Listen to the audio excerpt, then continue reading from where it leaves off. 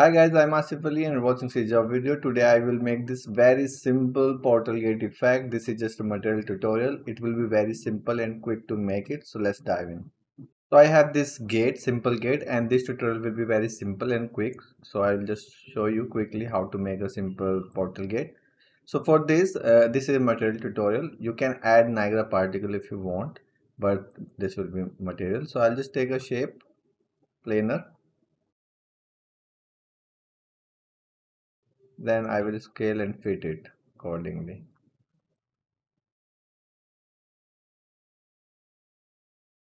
Now it's fitting the gate. Cool.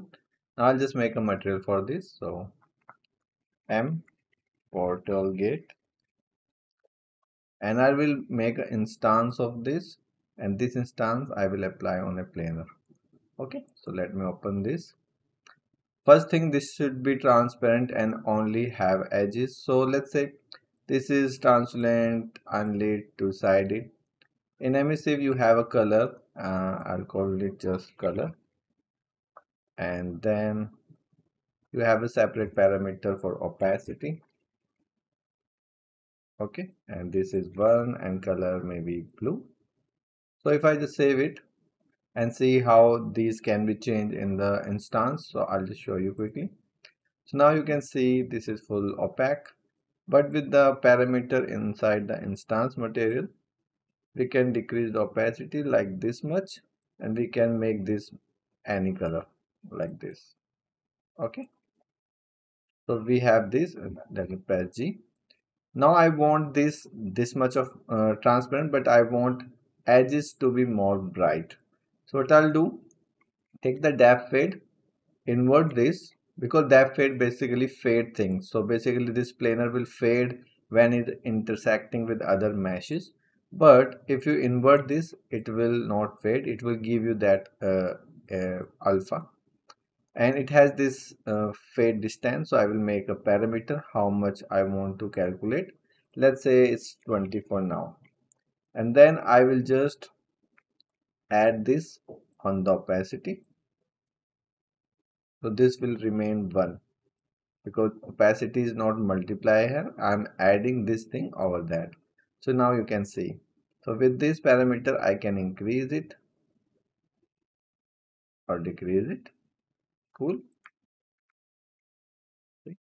And this is opacity, I can make it totally like this. And if you also want to make that more bright, you can multiply same color what you are using with this, and then add this back to the original.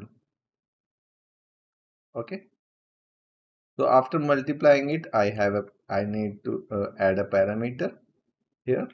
So this is edge boost or whatever you want to call it. Default value, let's say 2, and I'll just save it again. So now with this you can increase the brightness of this maybe this much, and we have this parameter, and then we can increase or decrease opacity. Now you want to add some pattern here, so it's very simple. Just find a good texture you have. I have this texture which has triangles. You can use this kind of texture. So let's say if I use this, and if I show you one of channels from this, it's all black and white like this, or you can use any channel that you have. So let's say I use green channel. Okay, so basically you can just add this on the opacity. So I will just multiply this first. Let's say these are my tries, you can call it anything, and then add it to the opacity.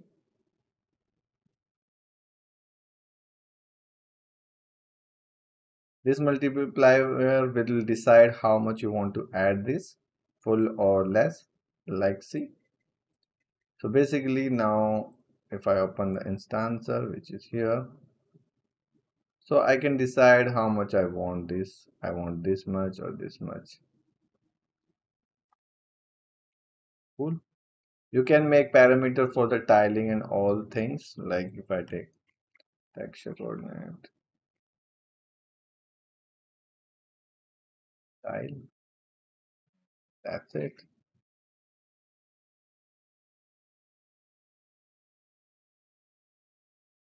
Now, of course, you can change tiling this much or much.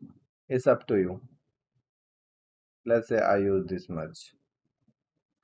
Okay. And if I use any character like see how it's working with this,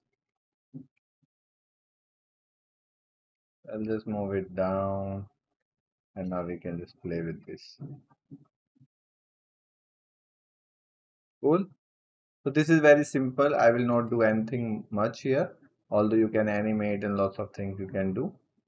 So I hope you liked it. Thanks for watching. Keep learning. Bye bye.